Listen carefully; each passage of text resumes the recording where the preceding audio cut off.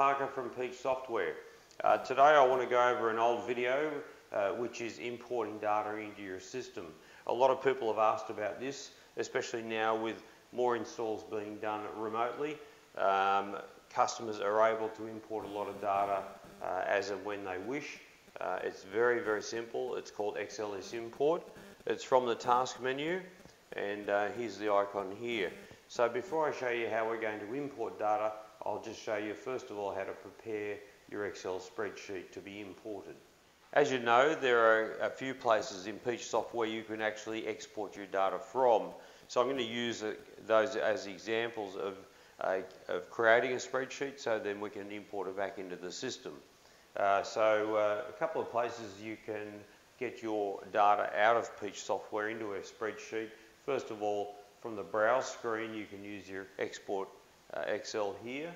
So you can filter down your products, get the columns you want, and then export the data. Or if you wish, you can just do a report, and the report can be run as an Excel spreadsheet. So here's a report I did earlier, and I'm going to show you how to clean that up, import that data into Peach Software using XLS Import. So it's important that we get the headings correct, ready to be imported. First of all, we need to get rid of any columns or rows that we don't need, also totals, and then we'll change a few details in the spreadsheet so it's ready to import, and then I can show you how the import Excel works.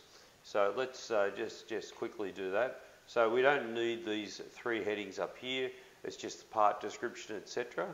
So we'll just highlight those and we'll delete.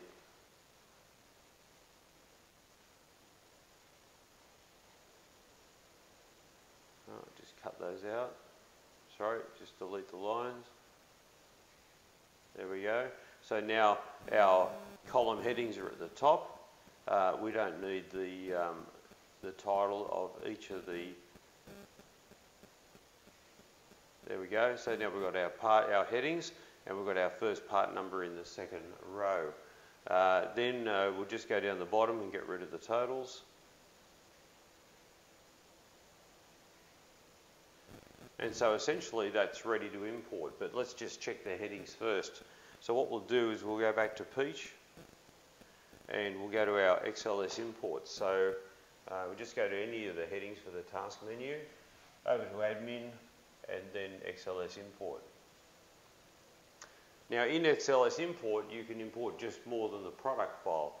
So if you just drop down this box here, you can see you can import products, customers, suppliers. You can import into the consignment area, into the alternates area, the prod pack area. So many places you can import data into Peach Software. We're just going to look at the product this time. But if you want to do any of those others and you have some questions about that, please feel free to give us a call before you try. So I'm going to select product in this case, and then as soon as I've done that, it's now going to give you a link to load the Excel file. So we're not ready to do that yet. What I want to show you here is the headings. Now you don't have to have all these columns in your spreadsheet, but they do need to be spelt exactly the same way. If you wanted to get a copy of the structure of the product file in this case, then you can just click export, and that will open it up in a spreadsheet just with the headings, and you can print that out for future reference. But as it is now, we can simply scroll across, and you can see all those headings across the top there, and we can make sure our spreadsheet agrees with all those headings. So let's go back to our spreadsheet for a moment, and up here. So from my experience, I know that part is correct. Description in the import is a DESC. So,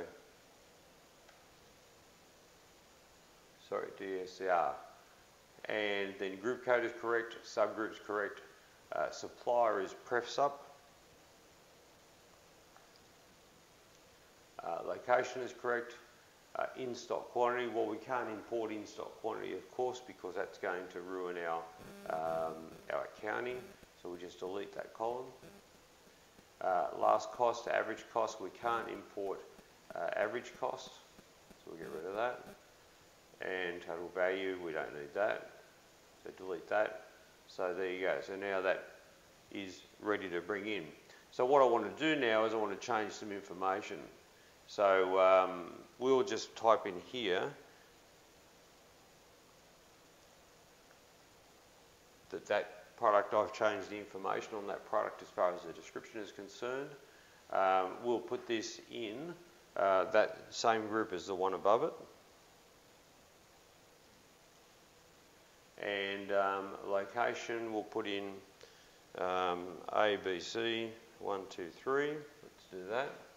And let's do that to one of these other ones as well. So what we're doing is not importing new data, but we're actually importing data that's been changed. So there you go, and it's got the part number. So I've set that up so that we're going to see some changes, but we also want to add a new product into our system. So I'll just type in U123, and for the purpose of this video, new product. We'll put it into AC group, air filters, preferred supplier, we'll give it a 103, and location BBB 333, last cost $12. Okay, so let's save that now. Now a little bit of information about saving your file. When you save it as an Excel, that's fine, but let's put it somewhere where it's easy to find. So I'm going to put mine on the desktop. So we'll go Save As. We'll choose the desktop, and I'm just going to call it Product Details XLS. That's fine with me.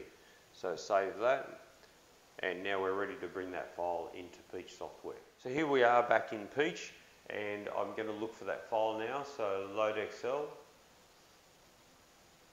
I think that, there we go. There we are. Right, okay, and we're on the desktop already, so our file should be here somewhere. There it is, Product Details. Open. And there you can see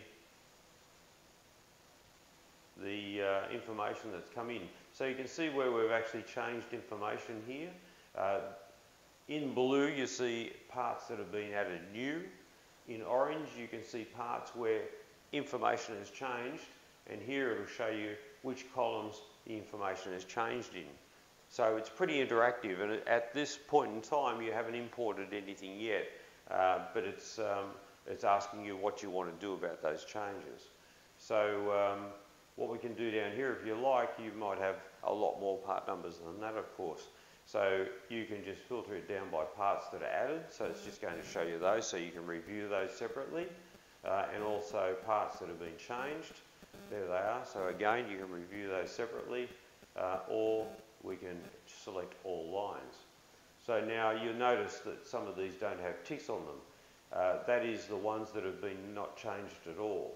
So they're not going to be imported into the system. No need to. They're exactly the same as what's in there already. And all we need to do now is click Import, or Update, sorry. So let's do that.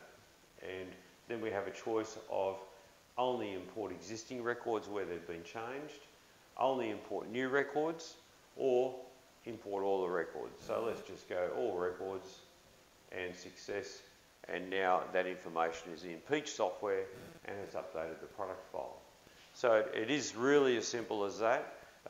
Sometimes you may get a message, which, for example, one typical one that I get sometimes is if I've got a duplicate part number in my spreadsheet, it'll give me a warning and tell me that I can't import it. It'll tell me which part numbers are duplicated, so I can go through, I can clean that up, and then I can import the information. So if for any reason you're trying to import information into Peach and it doesn't work for you, give us a call. There's normally a good reason why, and we can help you out with that. So there you are. Have a nice day, and talk to you again. Please call Peach Support if you have any problems. Thanks for watching. Bye.